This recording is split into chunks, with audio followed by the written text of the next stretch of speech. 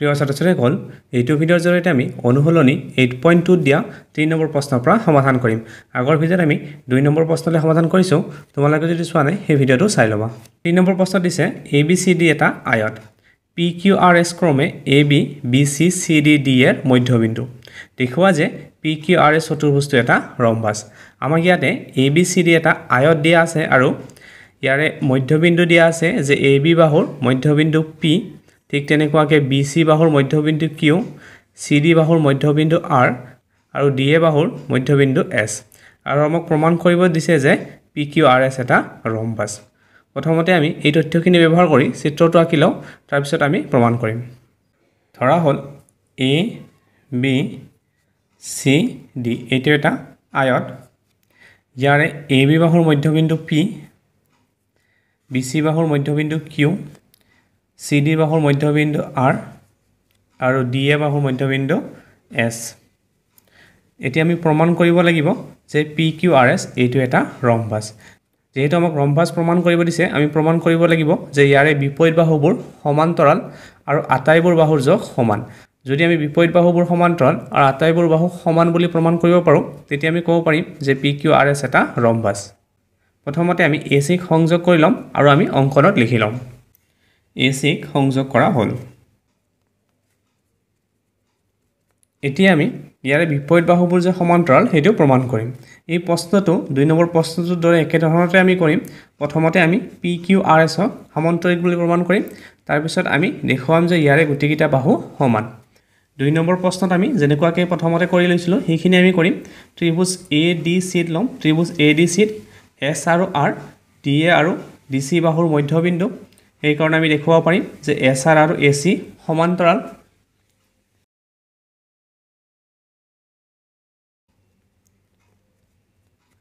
ত্ৰিভুজ ADC SR আৰু R ক্ৰমে AD আৰু CD ৰ মধ্যবিন্দু এতেকে আমি লিখিব পাৰো যে SR সমান্তৰাল AC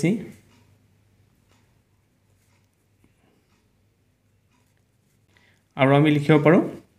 যে SR AC ৰ আধা এটো আমি 1 নম্বৰ সমীকৰণ দিলো একে ধৰণতে আমি ABC ত্ৰিভুজ লওঁ এটো ত্ৰিভুজত P আৰু Q AB আৰু BC বাহুৰ মধ্যবিন্দু এই কাৰণে আমি লিখিব পাৰিম যে PQ আৰু AC সমান্তৰাল এটো মধ্যবিন্দু উপপাদ্য মতে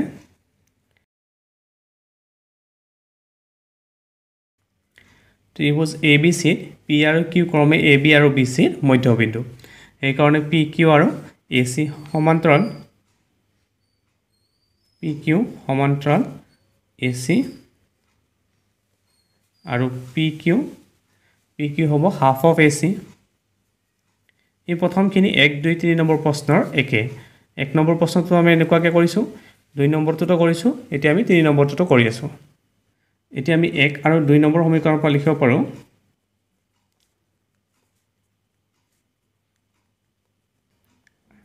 SR সমান্তৰাল PQ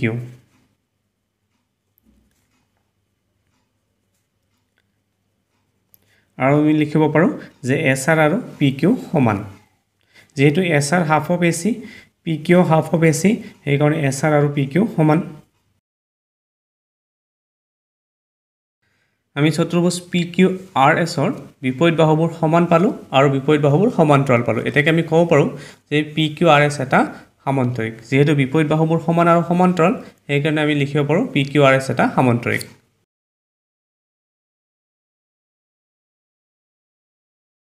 যেহেতু বিপৰীত বাহুবোৰ সমান আৰু সমান্তৰাল এতেকে PQRS এটা সমান্তৰিক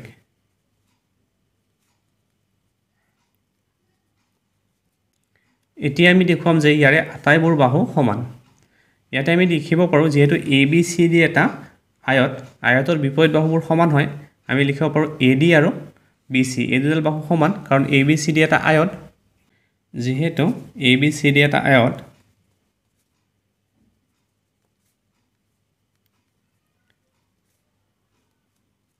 এতেকে AD বাহু আৰু BC বাহু সমান কাৰণ আয়তৰ বিপৰীত বাহুবোৰ সমান এতিয়া যদি আমি AD বাহুৰ আধা লওঁ half of AD আৰু half of BC এইডাল হল AD বাহু ইয়াৰে S মধ্যবিন্দু AD ৰ আধা বুলি ক'লে আমি ক'ব পাৰো যে AS আৰু এটা হ'ল BC বাহু Q মধ্যবিন্দু BC ৰ আধা বুলি ক'লে আমি লিখিব পাৰোঁ PQ মানে আমি AS আৰু BQ সমান বুলি লিখিব পাৰোঁ AS সমান সমান BQ এইটো আমি 3 নম্বৰ সমীকৰণ বুলি দি থলো এতিয়া আমি APS এইটো ত্ৰিভুজ আৰু PBQ এই দুটা ত্ৰিভুজ সৰ্বসম প্ৰমাণ কৰিম এই দুটা ত্ৰিভুজ যদি আমি সৰ্বসম প্ৰমাণ কৰিব পাৰোঁ আমি PS আৰু PQ সমান বুলি ক'ব পাৰোঁ PS আৰু PQ সমান বুলি ক'লে আমি ক'ব পাৰিম যে PQRS এটা ৰম্বাস এই দুটা ত্ৰিভুজত আমি AS আৰু BQ এইটো সমান পালোঁ PR এ মধ্যবিন্দু AP আৰু PB সমান হ'ব P যেহেতু মধ্যবিন্দু তাৰপিছত এইটো কোণ এটা আয়তৰ কোণবোৰ 90 ডিগ্ৰী আমি কোণ A আৰু কোণ B সমান বুলি ক'ব পাৰোঁ কাৰণ এটা কোণ 90 ডিগ্ৰী এতেকে বাহু কোণ বাহু স্বীকাৰ্য মতে এই দুটা ত্ৰিভুজ সৰ্বসম প্ৰমাণ কৰিব পাৰিম ত্ৰিভুজ APS আৰু ত্ৰিভুজ PBQ এই দুটা ত্ৰিভুজত আমি লিখিব পাৰোঁ AS সমান সমান BQ এইটো আমি উলিয়াই লৈছোৱে 3 নম্বৰ সমীকৰণৰ পৰা AS সমান সমান BQ আমি লিখিলো এতিয়া আমি লিখিব পাৰোঁ যে কোণ SAP আৰু কোণ QBP সমান কাৰণ প্ৰতিটো কোণ 90 ডিগ্ৰী কাৰণ এইটো এটা আয়তৰ কোণবোৰ 90 ডিগ্ৰী কোণ SAP সমান সমান কোণ QBP এটা আমি লিখিব পাৰোঁ প্ৰতিটো কোণ 90 ডিগ্ৰী ইয়াৰ পিছত আমি লিখিব পাৰোঁ AP সমান সমান PB কাৰণ P মধ্যবিন্দু AP সমান সমান PB কাৰণটো হ'ল P AB ৰ মধ্যবিন্দু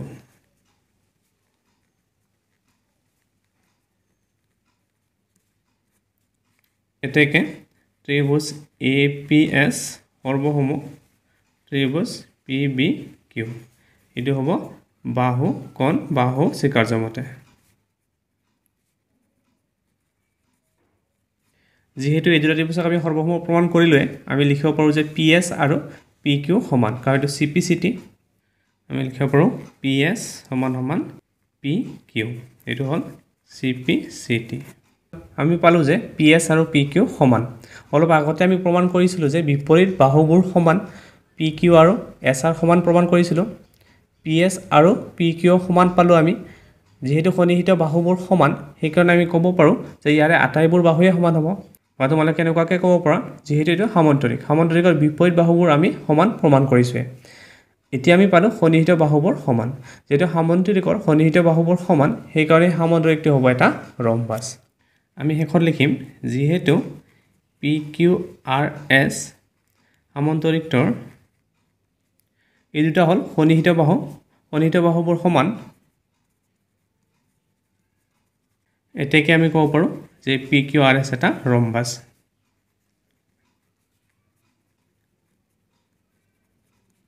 এইটোৱে প্ৰমাণ কৰিব দিছিলে এইটোৱে উত্তৰ এতিয়া 4 নম্বৰ প্ৰশ্নটো কৰাৰ আগতে আমি মধ্যবিন্দুৰ উপপাদ্যটোৰ বিপৰীত উপপাদ্যটো চমুকৈ আলোচনা কৰি লওঁ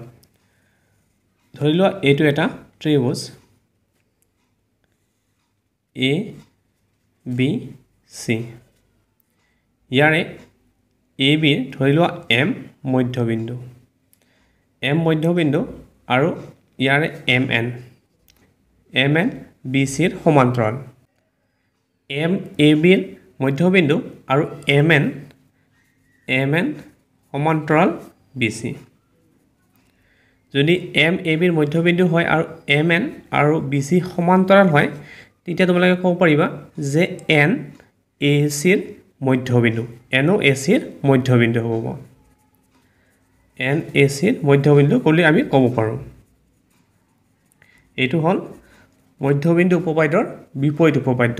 যেতিয়া তোমালোকে এটা বাহুৰ মধ্যবিন্দু পাবা ধৰি লোৱা এইটো বাহুৰ এইটো মধ্যবিন্দু হ'ল আৰু এই দুডাল ৰেখা সমান্তৰাল তেতিয়া তোমালোকে ক'ব পাৰিবা যে MAB ৰ মধ্যবিন্দু ইয়াতে আমি যিকোনো ত্ৰিভুজ ল'ব পাৰোঁ ধৰি লোৱা ত্ৰিভুজটো এনেকুৱাকৈ আছে ইয়াতে ধৰি লোৱা PQR ইয়াৰে এটা বাহুৰ মধ্যবিন্দু দিছে ধৰি লোৱা ইটো বাহুৰ মধ্যবিন্দু দিছে E বুলি এতিয়া ইটো বাহুৰ মধ্যবিন্দু E মানে PQ ৰ মধ্যবিন্দু E আকৌ ইয়াতে এটা বিন্দু আছে F এইটো ইয়াৰ মধ্যবিন্দু হয়নে না আমাক কিন্তু প্ৰশ্নত কোৱা নাই আমাক অকল কৈছে যে এই দুডাল ৰেখা সমান্তৰাল যদি এই দুডাল ৰেখা সমান্তৰাল হয় আৰু যদি ই পি কিউৰ মধ্যবিন্দু হয় তেতিয়া হলে কি হ'ব এফ ও পি আৰ ৰ মধ্যবিন্দু হ'ব মানে যদি এফ ই সমান্তৰাল কিউ আৰ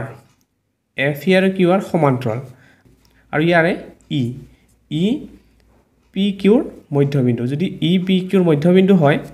আৰু এই দুডাল বাহু সমান্তৰাল হয় তেতিয়া হলে এফ এই এফ ও এইটো বাহুৰ মধ্যবিন্দু হ'ব মানে পি আৰ ৰ মধ্যবিন্দু হ'ব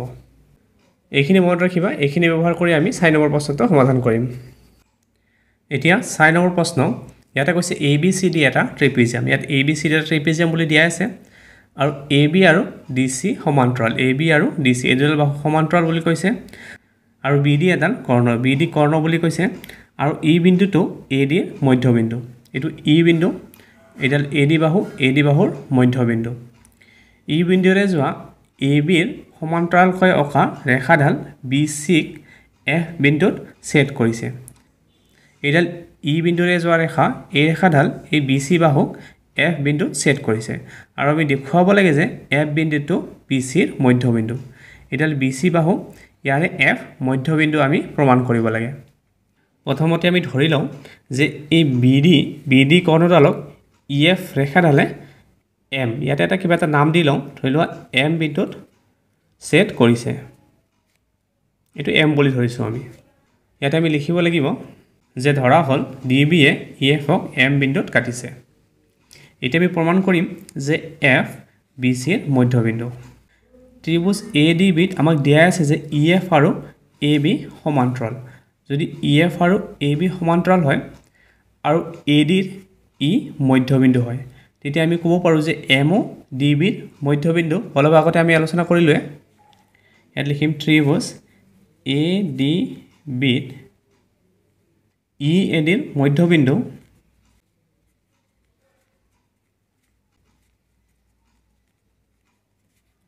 আৰু ই এফ বা ই এম সমান্তৰাল এ বি যেহেতু ই এ ডিৰ মধ্যবিন্দু আৰু ই এম এ বি সমান্তৰাল সেই কাৰণে আমি ক'ব পাৰো যে এম ডি বিৰ মধ্যবিন্দু এটাকে আমি লিখিব পাৰো এম ডি বিৰ মধ্যবিন্দু এটো হল মধ্যবিন্দুৰ উপপাদ্যৰ বিপৰীত উপপাদ্য এতিয়া এ বি সি ডি এটা ট্ৰেপিজিয়াম বুলি দিয়া আছে ইয়াতে আমি কি পালো ই এফ এই ৰেখাডাল আৰু এ বি এই দুডাল ৰেখা সমান্তৰাল কিন্তু যেহেতু এটা ট্ৰেপিজিয়াম এ বি আৰু সি ডি সমান্তৰাল ই এফ যদি এ বিৰ সমান্তৰাল হয় আৰু এ বি যদি সি ডিৰ সমান্তৰাল হয় আমি ক'ব পাৰো যে সি ডি আৰু ই এফ সমান্তৰাল এইখিনি আমি লিখিম ইয়াতে যেহেতু ই এফ সমান্তৰাল এ বি আৰু এ বি সমান্তৰাল সি ডি এ বি এফ ৰ সমান্তৰাল এ বি সি ডি ৰ সমান্তৰাল এটাকে আমি লিখিব পাৰো যে ই এফ সমান্তৰাল সি ডি ই এফ এই ৰেখাডাল আৰু সি ডি আমি সমান্তৰাল পালো এতিয়া ইয়াতে আমি ডি বিত এম মধ্যবিন্দু পাইছোৱে এতিয়া আমি ত্ৰিভুজ ডি বি সি টো ত্ৰিভুজ লম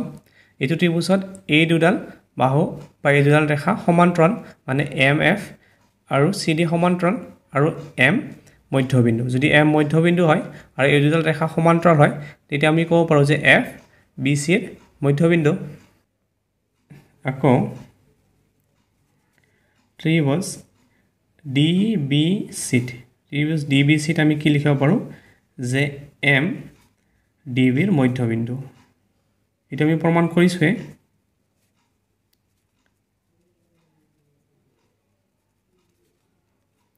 আৰু আমি লিখিব পাৰো ই এফ সমান্তৰাল সি ডি ই এফ সমান্তৰাল সি ডি ই ঠাইত আমি এম ৰ পৰা লিখিম যেহেতু ত্ৰিভুজ ডি বি সি টো ত্ৰিভুজ লৈছো এম এফ সমান্তৰাল সি ডি এইখিনি লিখিম আৰু এম এফ সমান্তৰাল সি ডি এটাকে আমি ক'ব পাৰো যে এফ বি সি ৰ মধ্যবিন্দু ইয়াতে আমি পালো এম ডি বিৰ মধ্যবিন্দু আগতে পাইছো আৰু এই দুডাল ৰেখা সমান্তৰাল আমি পাইছো সেই কাৰণে আমি ক'ব পাৰিম যে এফ বি সি ৰ মধ্যবিন্দু এটাকে আমি লিখিব পাৰো এফ বি চিৰ মধ্যবিন্দু